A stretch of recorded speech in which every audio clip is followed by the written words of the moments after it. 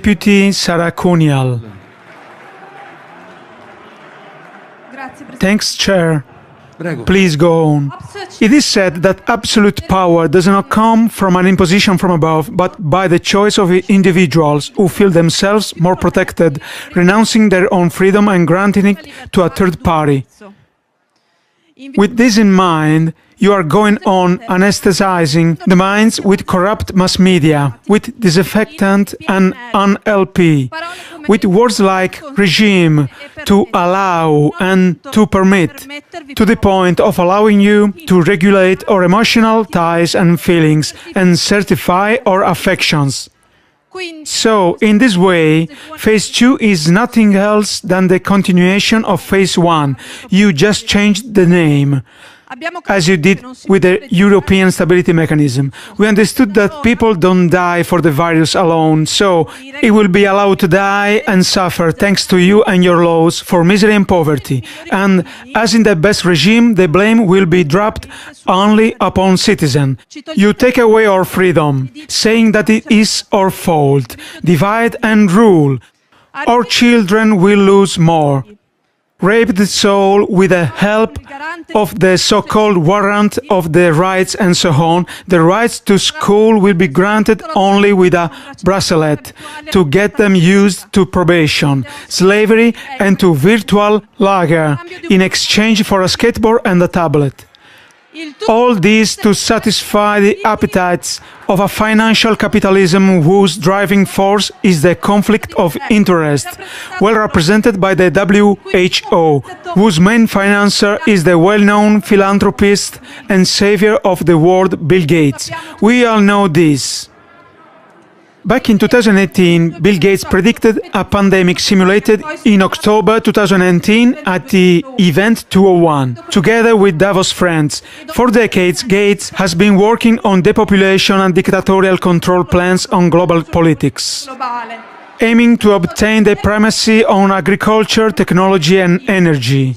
Gates said, I quote from his speech, "If we do a good job on vaccine, health and reproduction, we can reduce the world population by 10–15%.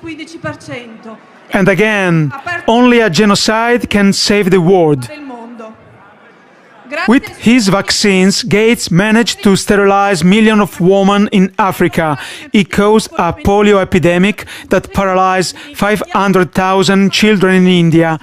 He causes more deaths than the disease itself, as well with his sterilizing GMO, designed by Monsanto and generously donated to the needy populations.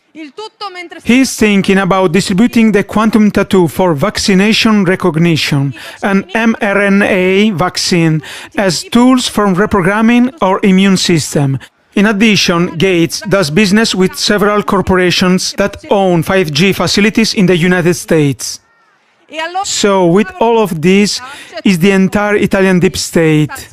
Sanofi, together with Glaxo, friends of Ranieri Guerra, Ricciardi, and the well-known virologists that we pay €2,000 every 10 minutes for the presentation on television. He signed agreements with medical societies to indoctrinate future doctors, making fun of their own judgment and their oath.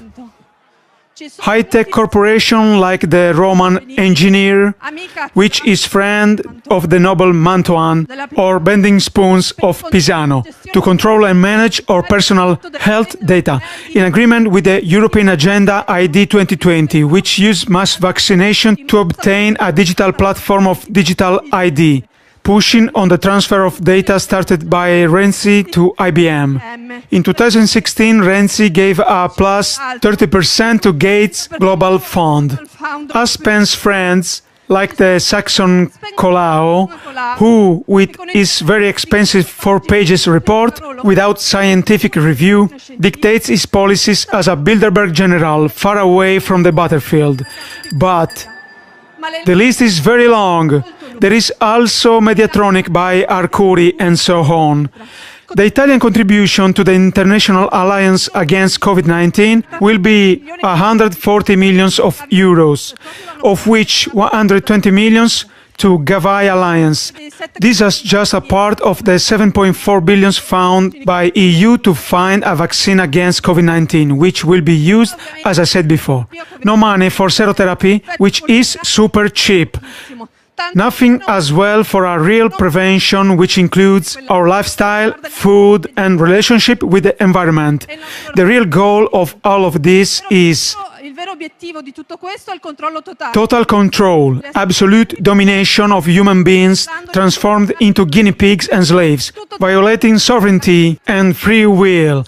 All this thanks to your tricks disguised as political compromise, while you rip up the Nuremberg Code with force, fines and deportation, facial recognition and intimidation, endorsed by dogmatic scientism, protected by our multi-president of the Republic, who is the real cultural epidemic of this country. We outside with the people will multiply the fires of resistance in a way that you won't be able to repress all of us. Chair, I ask, fellow members, this is a free parliament in which anyone has the right to express his opinion, and everyone must respect them. If you disagree with it, you can speak later.